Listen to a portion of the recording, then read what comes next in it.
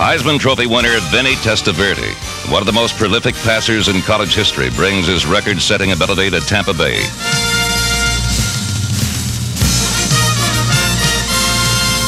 With Testaverde and Perkins, a bright new spotlight shines on the 1987 Buccaneers.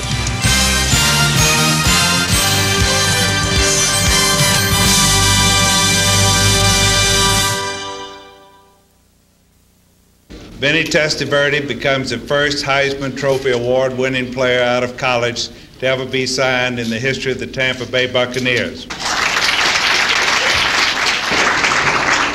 Vinny, we have your jersey, number 14, which is your college number, and we want you to score at least 14 points for every game.